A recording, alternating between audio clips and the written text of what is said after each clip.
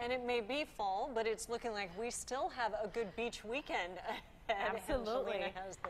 I'm pretty sure it's going to be busy out there, no matter where you go, especially if you're trying to escape from those 90s inland and headed out to the coast. Taking a live look at Del Mar, you can see the sun is starting to go down, looking lovely out there. It's been a gorgeous first day of fall, but a summery one at that.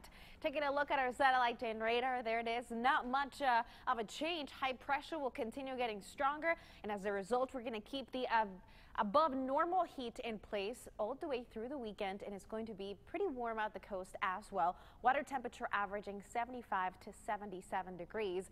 In our long range forecast, I talked about this in the last hour. We're going to be above average in the next 8 to 14 days. So how about the chance of rain? There's a possibility that heading into the first week of October, we may see a cool down and also the possibility of some rain moving back into our forecast. So it'll be nice to see that. Typically October brings rain, and that first week it may start that way.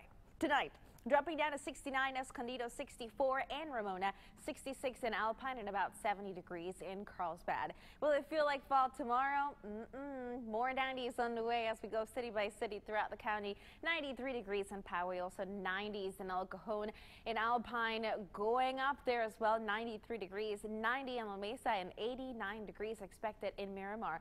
Over to Escondido, 92 degrees, 94 Valley Center. We'll keep it in the 80s, perhaps even mid-80s in Oceanside for a very warm day tomorrow. 80 Mount Laguna, 86 in Julian, and the triple digits take over the deserts from Borrego to El Centro. It's getting hotter up there as well. With our 7-day forecast, around 80 degrees on Thursday. We'll keep it seasonable somewhat. Actually, a few degrees higher as you make your way over to Oceanside. Areas of fog in the morning clearing out, leading to sunshine the weekend. Also expected to be toasty even at the coast. But inland, it's going to be more of a scorcher as we go back up into the 90s. Hot with my AC back on Friday, Saturday, Sunday, 95 to 94 degrees.